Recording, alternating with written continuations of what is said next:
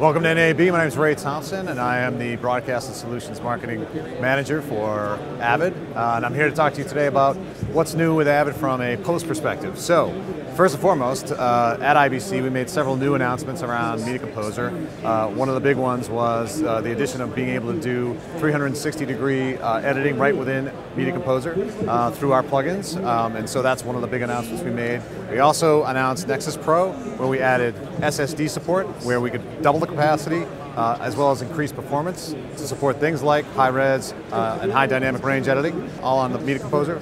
We also announced NEXIS at IBC, and that's one of the things that we're showing here, which is a new I/O system to get content into and out of the Media Composer, which supports both IP as well as SDI.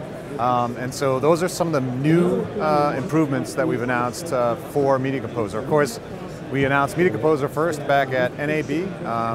The number of downloads of Media Composer first continues to grow exponentially, so it's very exciting. And we have a lot of people now who are upgrading to Media Composer Pro. So that was also a major sort of announcement.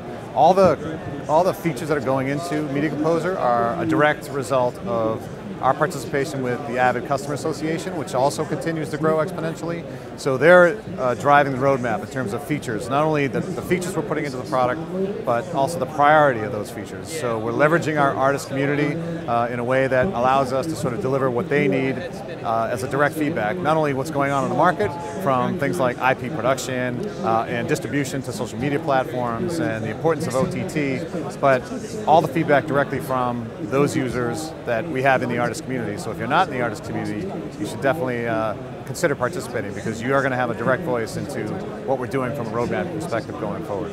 All right, so if you want to learn more information about all the new features either in Media Composer, on NEXIS or NEXIS Pro, or if you want to learn anything more about NEXIS, please go to avid.com to the product section, and you'll be able to find all your answers there. You'll have PDFs and more information available. So please, avid.com.